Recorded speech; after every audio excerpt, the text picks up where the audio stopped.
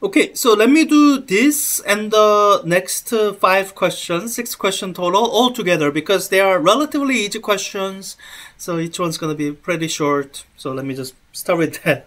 Let me just do them all together so that the resulting video is not too short. So this question says, suppose that an electron and a positron at rest, good, that makes things easier. They annihilate each other, answer below 2 questions. Okay, so what you have is an electron and a positron at rest, and they're just gonna annihilate each other, pair annihilation, yeah, I think, and produce 2 photons. It has to be 2 photons because that's the only way you can conserve momentum. If it's only 1 photon, can't conserve momentum. So when it asks how much energy is released, that's basically going to be your rest energy. So here the rest energy was basically the rest energy of the electron plus the rest energy of the positron. Each of them have 0.511 MeV of energy. It's one of the few numbers that I happen to have memorized. This is one of the reasons I like MeV units better, because that's the unit in which I have numbers memorized. So 1.022 MeV is how much energy should be released in like total. So 1.022 MeV. So now it asks which statement below most accurately describes how this energy may be released. Okay, it produces 2 photons. The relative split between the two on it's not gonna be a spectrum of possible values because this is the total energy, and with the 2 particle decay, it's like it constrains the energy of each particle, energy of this gamma ray photon, to 0.11 MeV. There might be some spread for uncertainty in measurement, but other than that, no spectrum. So it has to produce at least 2 photons, each carrying equal amount of energy away. Yeah, I guess that's right. Now it says at least 2, so you might ask, so could it produce 3 photons? I think it could. Now it might be much rarer, because 2 photon process would be the kind of the leading order in the perturbative calculation. But I don't think 3 or 4 photon process is necessarily ruled out. There might be a reason, but at least 2.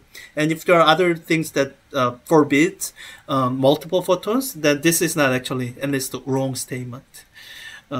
So I may produce a number of possible particle antipairs in its release of energy. So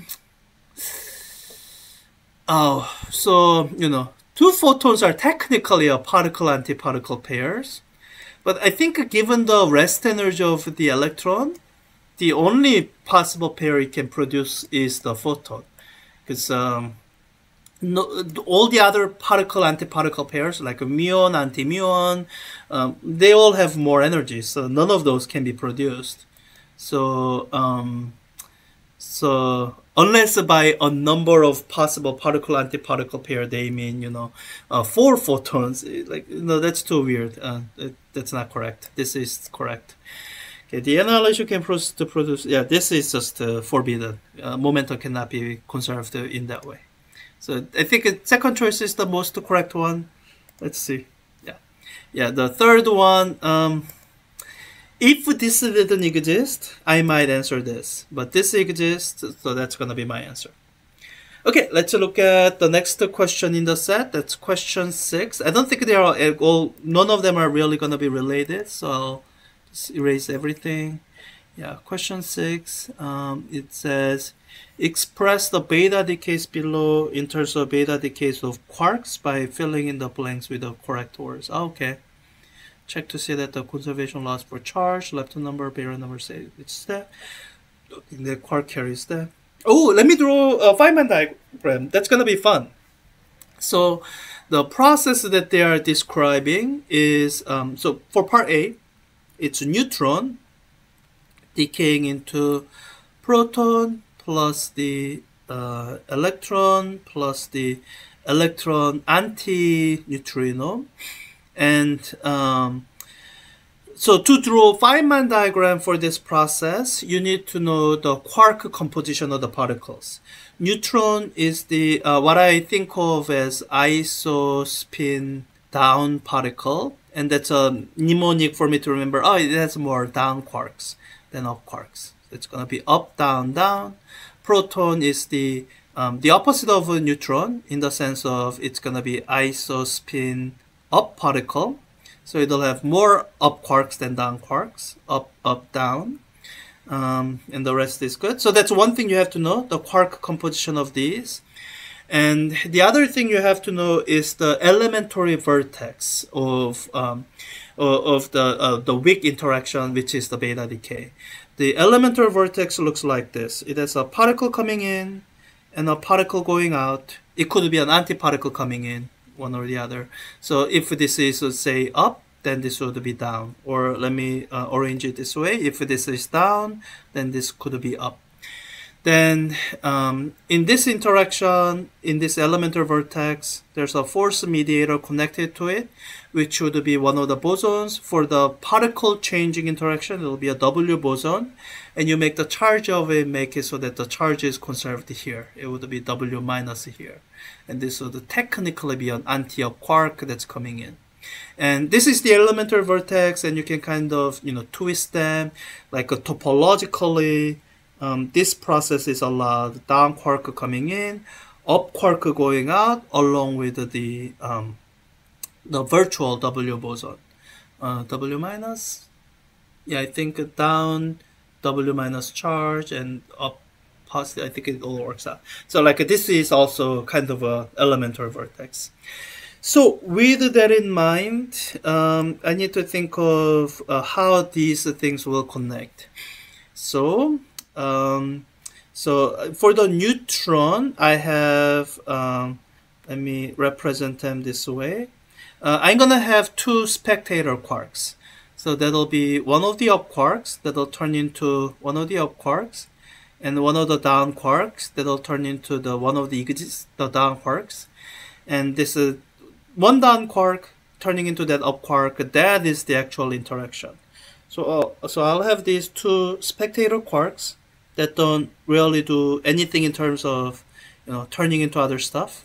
I mean, there's a strong interaction going on that's gonna affect things, but other than that, nothing from there. So this down quark will turn into, kind of referring to this elementary vertex here, it'll turn into an up quark. And in the process of turning into an up quark, it'll emit a W boson. So that should be W minus, so that at this vertex, charge conservation is held. I have minus 1/3 E coming in. I have plus 2/3 E going out alongside minus E. Add these up, I get minus 1/3 E. Now this virtual W boson will quickly decay into particle-antiparticle pair of the electron and the electron anti-neutrino. And at this vertex, charge is conserved, negative charge going into negative charge of electron, and the lepton number is conserved. Electron has a +1 lepton number, and the electron anti-neutrino has -1 lepton number. Okay, so that's the Feynman diagram that'll inform the blanks that I'll fill in.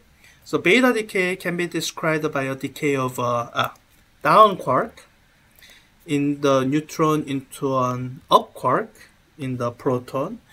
In this process, the decaying quark emits whatly charged? Negatively charged virtual W boson. This boson decays into electron and towards anti-neutrino? I know. Electron anti-neutrino. I think that's how it's supposed to be spelled. And which carry away the difference in energy. Okay, that seems right. Let's give it a try. Good. Yeah. Alright, so that's the process in A. Now let's look at the process in B, which is a beta plus decay. Can I make use of what I've already written? I think it's going to be too complicated. So let me just rewrite most of it. All right, so we are still dealing with a weak interaction, which has an elemental vertex that looks like this. So this time it's gonna be a proton decaying into neutron plus positron plus the electron neutrino. And you might, yeah, so if you're thinking, hey, proton cannot decay into neutron, yeah, you're right. That's what this note is for. The proton has to be bound in the nucleus with other protons and neutrons. Then it could decay into another isotope that contains more neutrons that has lower energy. So as with before, we have to know the quark composition. Proton has up, down quarks as the isospin up particle. Neutron has up and down quarks as the isospin down particle. And so let me try to draw this out. So I have 3 quarks coming in. One of the quarks will probably change into other stuff. 2 of the quarks will be spectator quarks. So I can say one of the up quark will just be up quark going out. One of the down quarks will be the down quark going out. So I have an up quark that's turning into a down quark. So an up quark that's turning into a down quark. And in the process, it should be emitting a W boson that kind of looks like here. Now, what I have to make sure is that the charge conservation is held. So an up quark has plus 2/3 E of charge. That's going to turn into minus 1/3 E of charge for down quark. So this W boson must have a positive charge, plus E, so that these two added together adds to this. So this positively charged W boson will now decay into the particle-antiparticle pair. The particle in this case will be the neutrino, that's the particle, and the antiparticle in this case will be the positron, which is an antiparticle. It has a lepton number of -1, the neutrino has a lepton number of +1. Good, so I think that's the process. Let's fill in the blanks. The beta plus decay can be described by a decay of an up quark into the down quark. In the process, the decaying quark emits a positively charged virtual W boson. This boson decays into, the first is one word, so that must be positron. And the second is 2 words, which must be electron neutrino, which carry away the difference in energy. Yeah, good. Yeah, so that's question 6. Just describing these beta decay processes in terms of the elementary particles that make up the baryons that are involved in the beta decay. Okay, we are on question 7. Let me see if it's a similar question. Nah. Clear everything. Okay, so the question 7 asks, the neutral pion most commonly decays into 2 photons in this reaction. What is the energy of each photon produced in the decay of neutral pion at rest?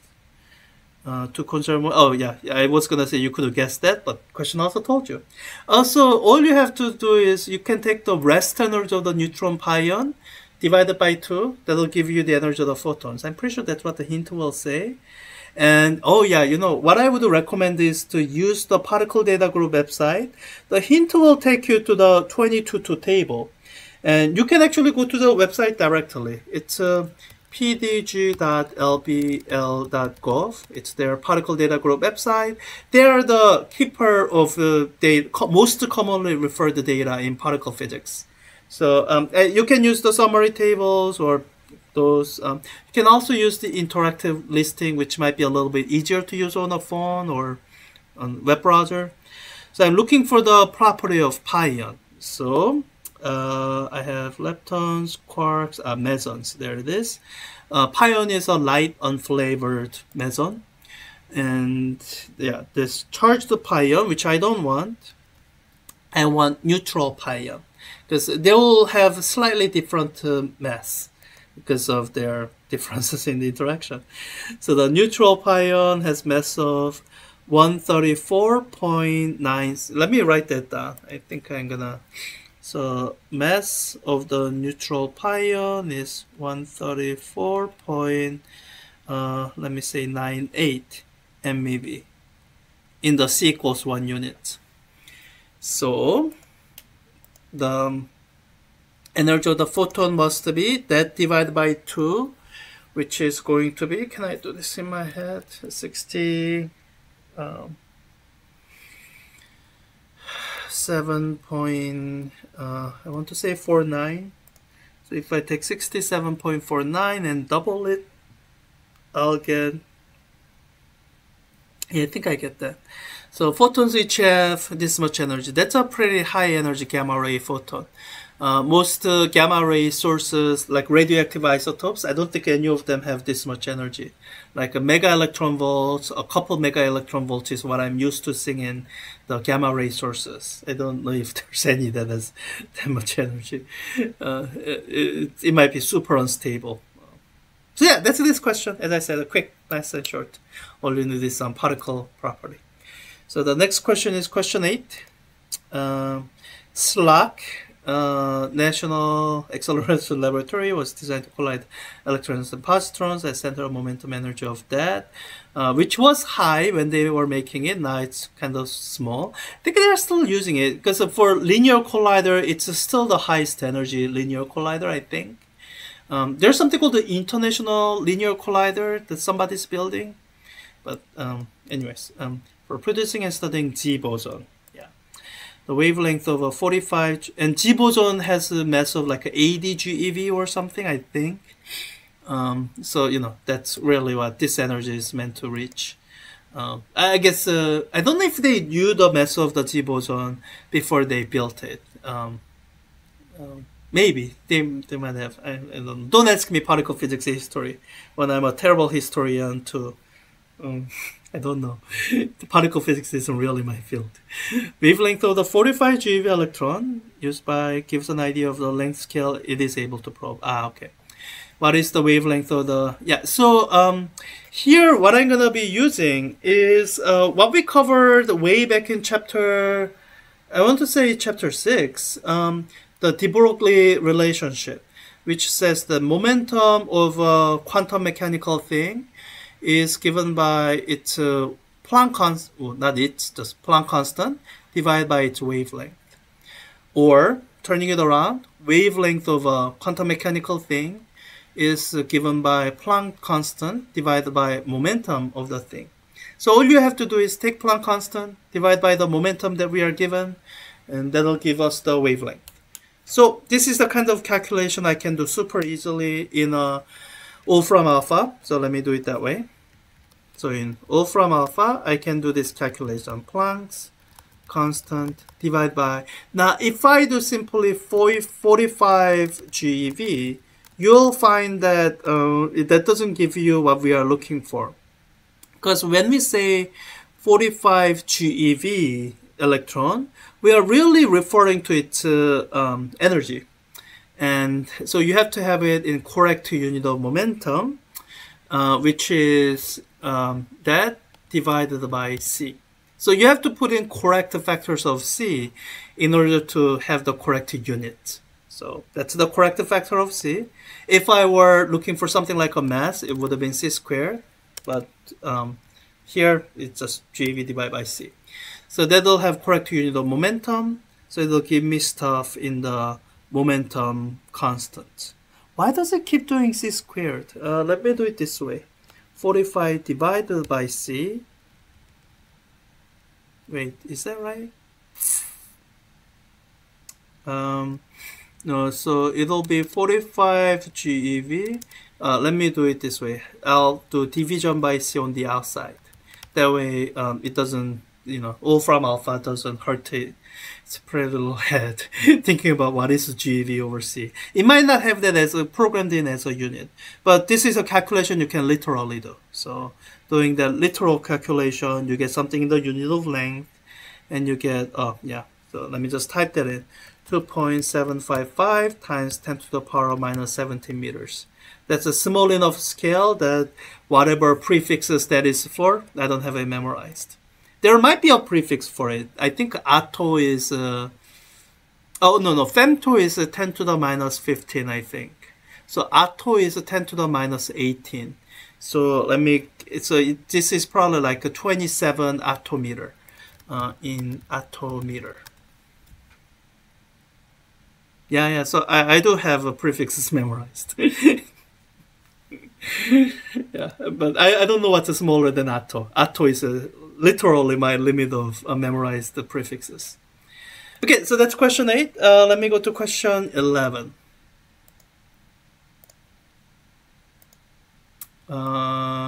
And I think I'll use Wolfram alpha still, but I think I don't need what I've written down before. So if some amount of energy is released in an annihilation of a sphere of matter and antimatter, and the spheres are equal mass, what are the masses of the spheres? Okay. So this is how much rest energy there must have been.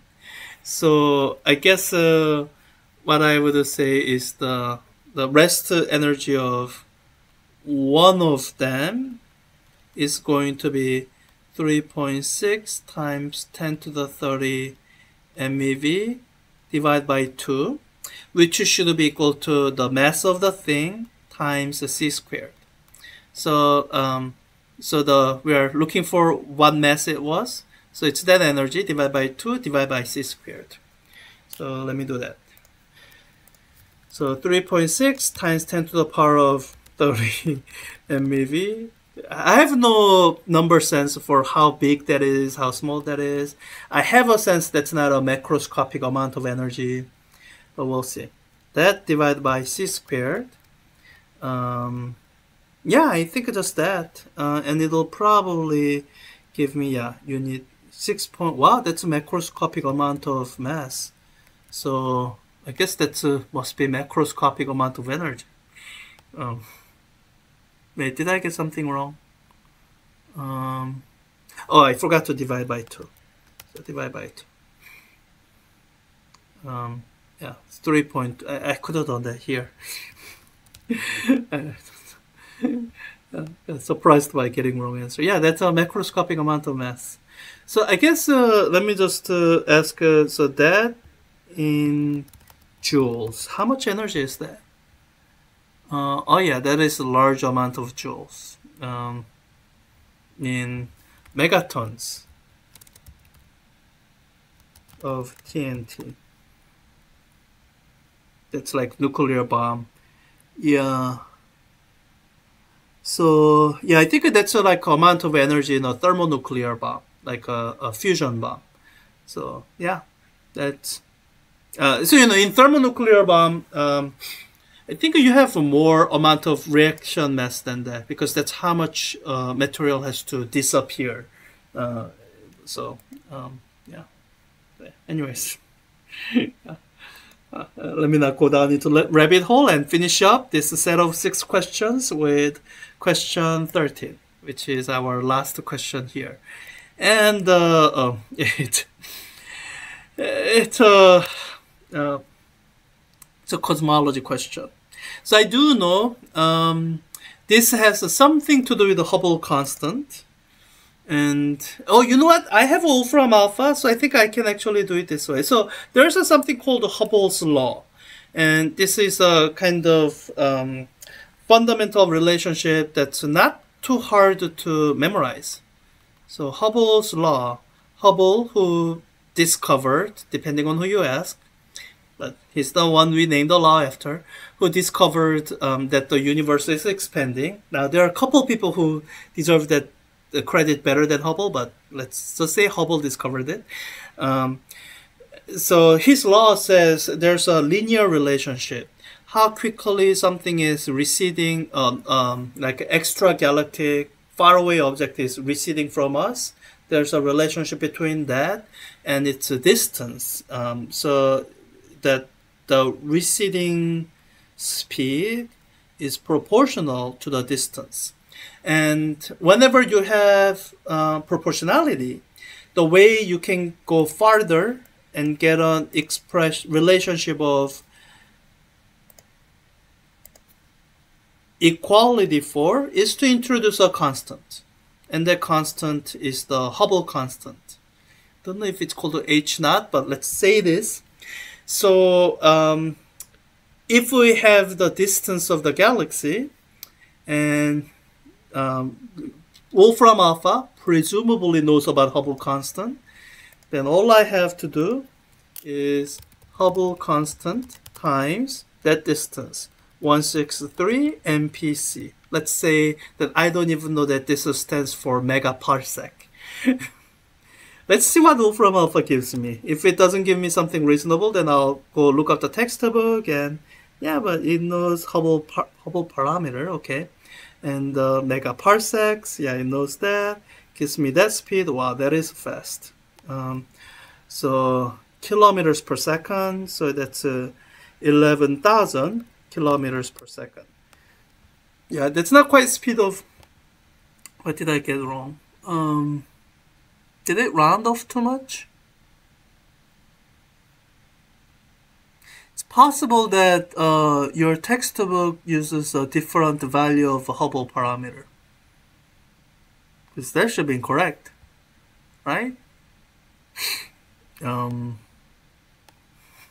Let's look at your textbook value. Actually, sorry. I'll probably edit the question so that when you click on it, yeah, when you click on it,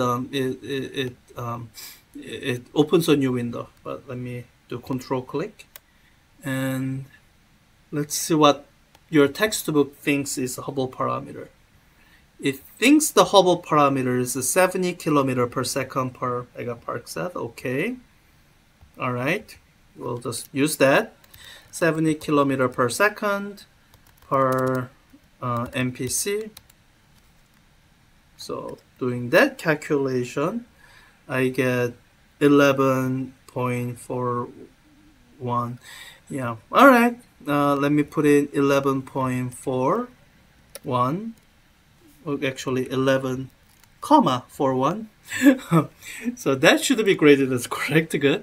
And let me actually go in and fix up the question so that fix up two things. I think it should have a much wider tolerance, like I don't know, 20% tolerance, because this kind of parameter, it probably it gets updated. So if we're just looking for Hubble parameter, I'm sure the most recent value is not 70 kilometers per second, like 68 kilometers per second per MPC. So, so this needs greater tolerance, and I need to fix up this link so that it opens a new window.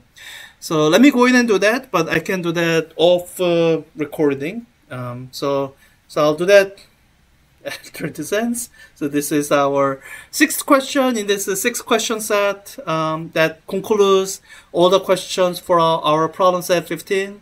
Thank you. Let me know of any questions, and